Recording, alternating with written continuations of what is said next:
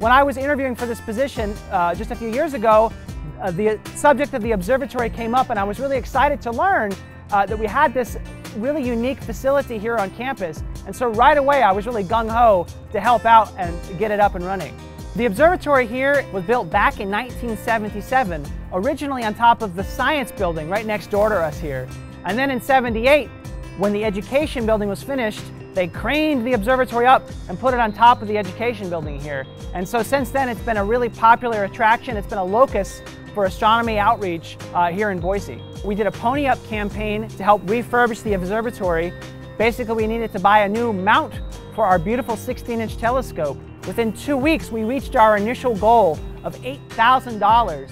And so over the course of the next 2 weeks, we solicited an additional $2,000, which we managed to get. The Boise community was fantastically supportive, and I'm very grateful for that support. Our plans for the observatory here at Boise State University are many.